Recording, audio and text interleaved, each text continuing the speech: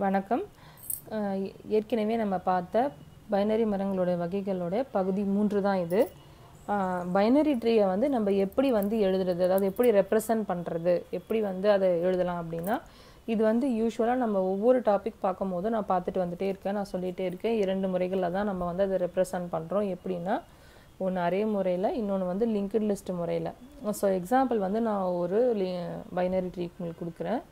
இதை வந்து எப்படி அரேல ரெப்ரசன்ட் பண்ணுவோம், எப்படி லிங்க்டு லிஸ்ட்டில் ரெப்ரசன்ட் பண்ணுவோங்கிறத பார்ப்போம். ஸோ இந்த எடுத்துக்காட்டு கொடுத்துருக்கேன். இந்த பைனரி ட்ரீ தான் நம்ம பார்க்க போகிறோம்.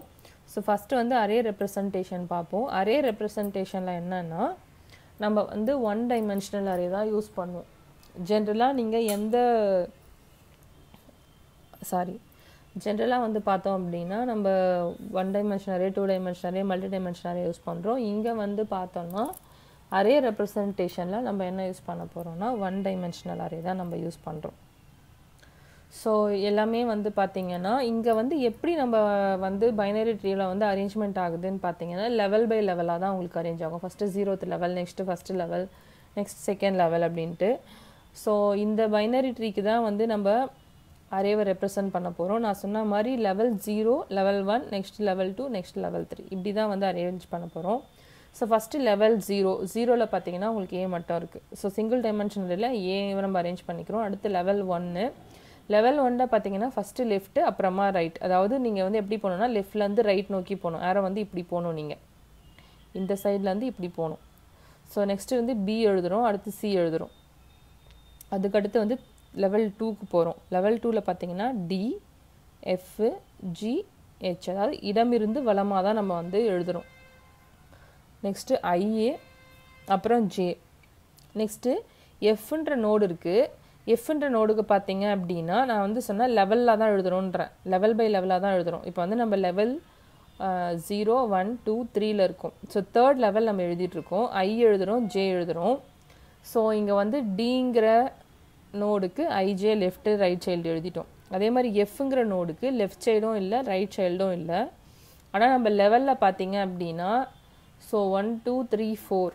ஸோ லெவல் 2ல் வந்து உங்களுக்கு 4 நோடு இருக்குது. ஸோ 4 நோடுக்கு வந்து பார்த்தீங்க அப்படின்னா சைல்டு வந்து 2 சைல்டு வந்துச்சு அப்படின்னா 2, 2, 4, 6, 8 சைல்டு வரணும் மொத்தம்.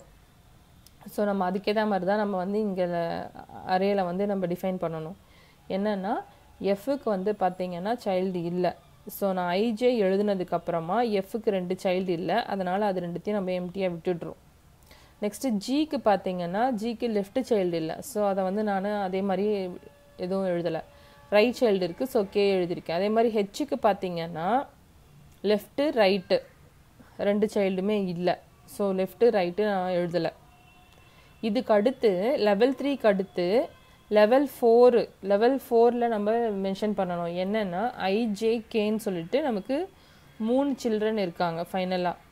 ஸோ அதுக்கு வந்து சப்ட்ரீ இருக்கா இல்லையாங்கிறத நம்ம மென்ஷன் பண்ணணும். ஸோ வந்து ஆல்ரெடி வந்து நம்ம கேக்கு அடுத்து 2 சில்ட்ரன் இல்லை ஹெச்சுக்கு, அதனால் 2 ஐஃபன் போட்டிருக்கோம். ஐக்கும் வந்து பார்த்திங்கன்னா, இங்கே ஐக்கு வந்து பார்த்திங்கன்னா சில்ட்ரன் இல்லை. ஸோ இது 2 சில்ட்ரன் போட்டிருக்கோம். ஜேக்கு பார்த்திங்கன்னா மறுபடியும் 2 சில்ட்ரன் இல்லை. நெக்ஸ்ட்டு கேக்கு பார்த்திங்கனாலும் 2 சில்ட்ரன் இல்லை. ஸோ வந்து இல்லாததான் வந்து நம்ம குறிக்கிறோம். ஸோ இப்படி குறிச்சிங்கன்னா இதோட வந்து உங்களுக்கு லெவல் முடிஞ்சிருதுங்கிறது புரியும். ஸோ அரேல டிஃபைன் பண்ணும்போது நம்ம இப்படி தான் டிஃபைன் பண்ணணும். இது வந்து லெவல் 3ல் நமக்கு 3 நோடு இருக்குது.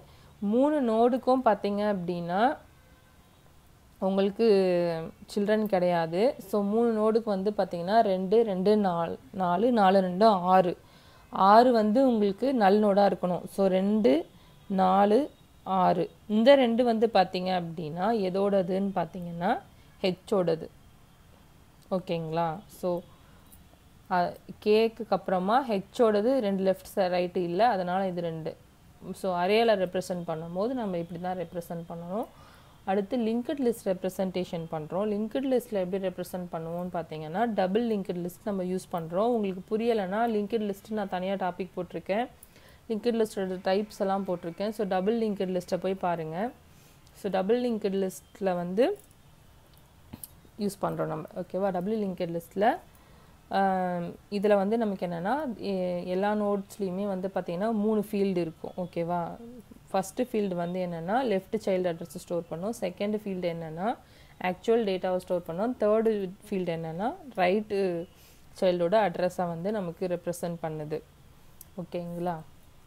ஸோ பின்னாடி நான் அந்த ஸ்ட்ரக்சரை வந்து காட்டுறேன். ஸோ நான் சொன்ன மாதிரி டபுள்யூ லிங்க்டு லிஸ்ட் தான். டபுள்யூ லிங்க்டு லிஸ்ட்டில் வந்து 3 ஃபீல்டு இருக்கிறதா நம்ம க்ரியேட் பண்ணுறோம். ஒன்று லெஃப்ட் சைல்டு அட்ரஸ், இன்னொன்று டேட்டா, இன்னொன்று ரைட் சைல்டு அட்ரஸ். ஸோ நான் முன்ன கொடுத்த அதே எக்ஸாம்பிள் தான், அதே நோடு டபுள் லிங்க்டு லிஸ்ட் வச்சு க்ரியேட் பண்ணால் எப்படி இருக்கும், லிங்க்டு லிஸ்ட் ரெப்ரசன்டேஷனான்னு கொடுத்துருக்கேன்.